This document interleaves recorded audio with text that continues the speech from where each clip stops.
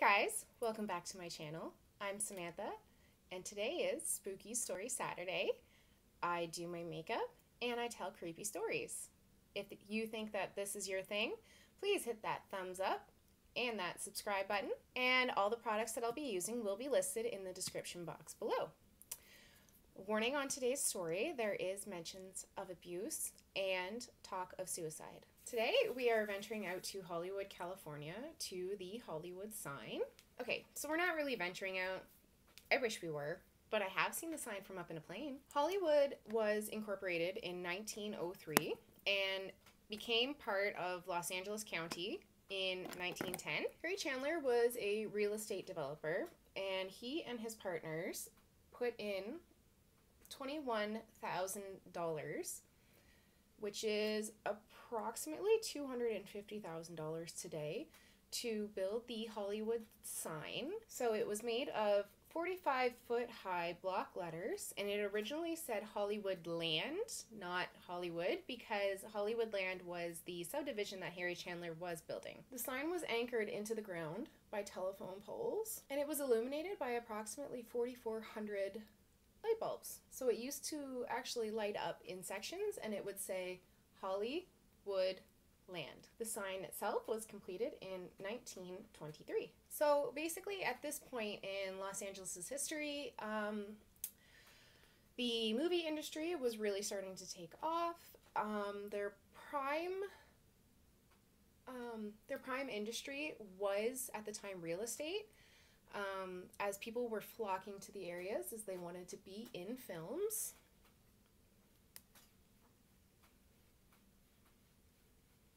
Or to work in the film industry. So one thing that I didn't really know was that the sign was actually only supposed to be in place for about a year.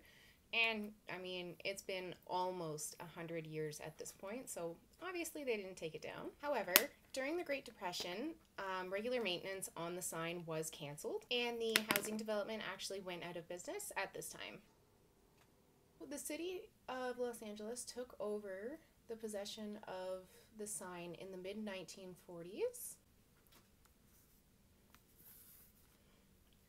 The Los Angeles Recreation and Parks Commission actually wanted to tear the sign down.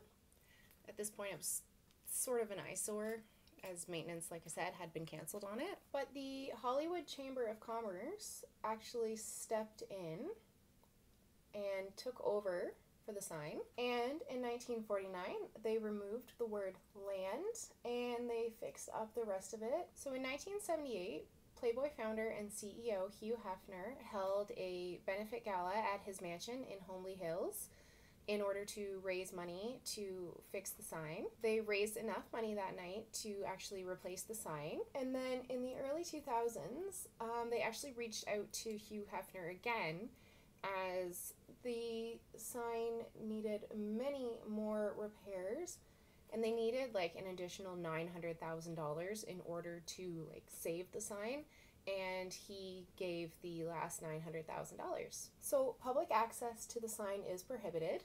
There are fences, motion sensors, microphones, cameras, security to keep people away from the sign, to keep it from getting damaged. And the land around the sign is actually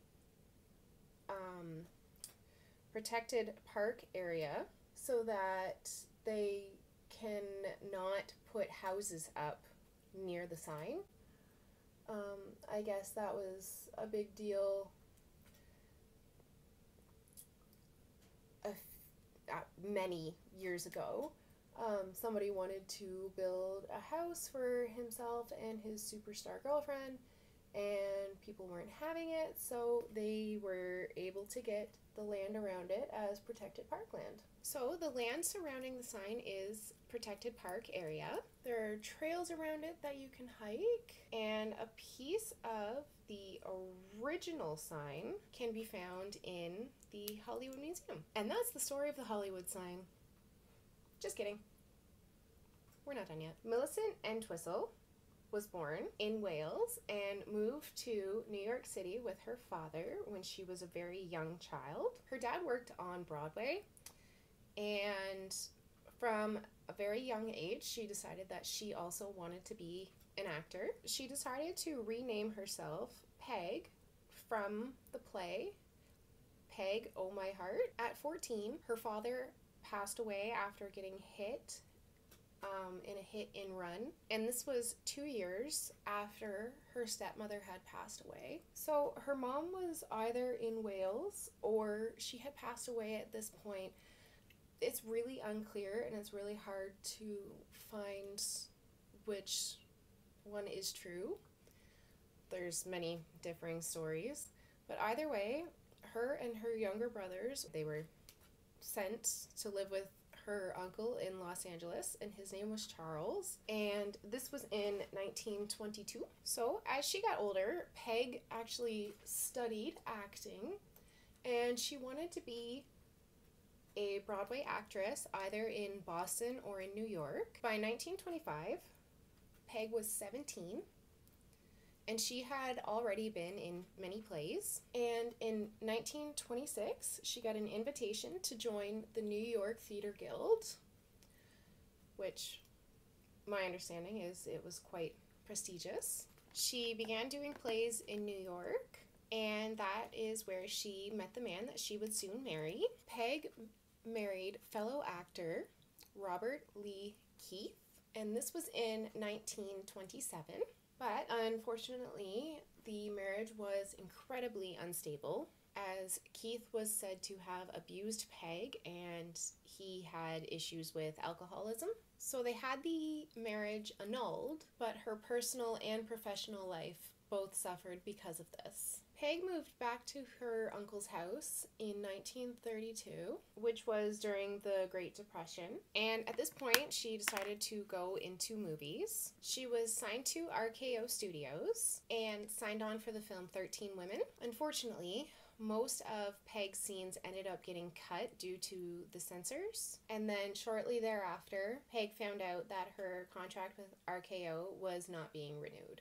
On September 16th, 1932, Peg told her uncle that she was going to be going to meet some friends, when in reality she decided to go toward the Hollywood sign. Some stories have said that she was intoxicated, others have said she wasn't. I'm not sure myself. When she got to the sign, she took off her jacket, folded it, and placed it on the ground, and then she placed her purse beside it. She then climbed the 50-foot ladder up the letter H. She then jumped to her death. 2 days later, a woman was hiking on the trail and she came across a woman's jacket and purse, and she looked a little further and she found a woman's shoe. At this point, she called the police, who came and found Peg lying away from the sign. The police found Peg's uncle and had him confirm that it was in fact Peg. In Peg's purse, they supposedly found a note that said, "I am afraid. I am a coward. I am sorry for everything. If I had done this a long time ago, it would have saved a lot of pain. P.E." A letter arrived at Peg's house about a week after she had passed away from the studio offering her a movie role about a woman who committed suicide. Her family was upset, according to her brother, that the studio didn't call them instead. Who knows? She might have been saved. Hauntings. Okay. Just before we get into this part of it, I'm sorry that I'm not continuing doing my makeup. I got it done really fast today. Apparently I was motivated. So Peg has been seen around the sign for the last 90 years. There have been many reports of sightings, and she is sometimes known as the Woman in White. In 2013, a woman named Megan Santos was jogging along the trail, which she had done many times, and I guess she began sneezing like crazy. And she said that there was an overwhelming scent of gardenias all around. So I guess gardenias were Peg's favorite scent, and this is actually a common trend with sightings of Peg, is that the scent of gardenias was around. Megan said she had a, quote, weird feeling, end quote. Then she saw a blonde woman who, quote, seemed to be like walking on air, end quote, and she ran in the opposite direction. I don't blame her. I would too. In 1990, a couple were walking their dog on the Beechwood Trail. They saw a woman wearing clothes from the 1930s, and their dog was whining and crying behind them. In 1988, 4 friends went to the sign after a Dodgers game. They climbed the fences and went to touch the sign, and they were able to. But one of the friends fell down away from his friends, and when he was on his way back, he saw a woman in 1930s dress and a veil, and she was coming towards them. She had no issues walking over the rough terrain. She made no sound. The friends ran down the hill and left her trailing behind them. Park Ranger John Arbogast has said that he has seen Peg quite a few times. John says she, quote, appears most on foggy late nights and leaves behind the scent of gardenias, end quote. And that, friends, is the sad story of Peg Entwistle and the Hollywood sign. Do you think Peg is the woman in white? Let me know down below what you think. Thanks so much for hanging out with me today. If you like this video, please give it a thumbs up. Don't forget to check out my Tuesday uploads as well. Always come see me for Spooky Story Saturdays. And I hope you guys have a great week. I'll see you next time. Okay, bye.